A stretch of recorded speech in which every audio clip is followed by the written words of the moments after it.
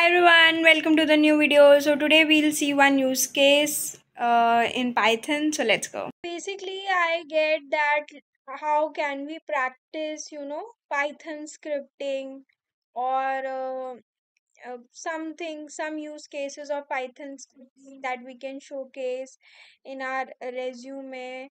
And if it is asked, then what can we tell? So I'll tell you today one thing that you can try and include in your resume for Python scripting. And this type of scripting is actually used in organization. I the word that this type of scripting, I mean that these type of use cases for which you'll write the Python scripting and it will be used in the organizations. So one use case is, suppose there is a vault or there is a secret manager, any vault, any secret manager, or if you are using Azure, AWS or HashiCorp vault, the secrets are stored over there or certificates are stored over there. Now you need an automation to get to fetch the certificates or secrets from that vault. To be more precise, if suppose there is a certificate and after 1 year, certificate 1, and after 1 year, the certificate will get expired and that certificate 1 will be removed and certificate 2 will be updated in the vault. Whenever our there is a change in the vault, it should detect the change and this Python script should get triggered. So this is the use case which you can, integrate your Python script with something AWS Lambda or some event driven, whenever there is an event of change, your Python script should get triggered. And if there is some new certificate or secret lying in the vault, it should start updating the repo. So I think you are clear with the use case. Just for a simple thing, I'll just give a simple description. For now, you just have to fetch the secret from the vault and update it in the file which is kept inside your repo. So suppose there is a file named secret.yaml.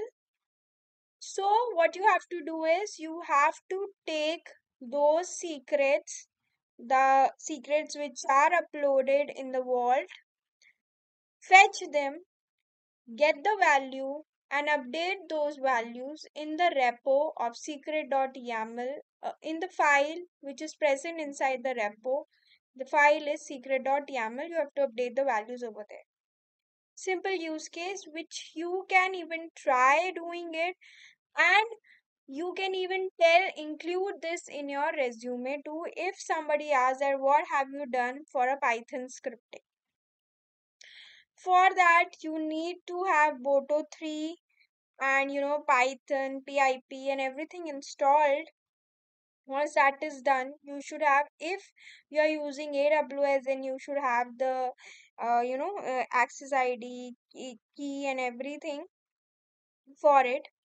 Once that is done, you have to update the repo, the file which is present inside the repo.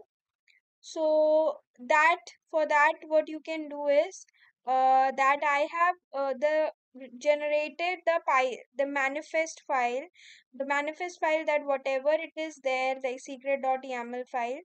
So same kind of structure I have given over here, and just replace the values that I have to replace, and again I am pushing those changes back in the what you say in the file. So this is the uh, use case which you can try out. Either you can try it out in HashiCorp Vault, or you can try it out in any cloud vault, key vault, anywhere to keep it.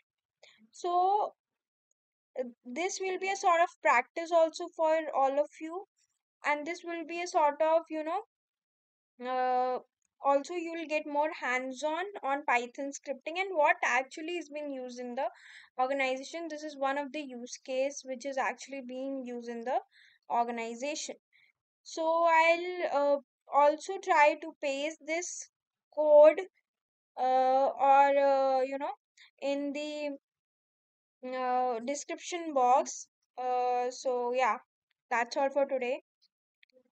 That's all for today's video. I hope it's helpful. Please let me know your views in the comment section. Till then, take care. Bye.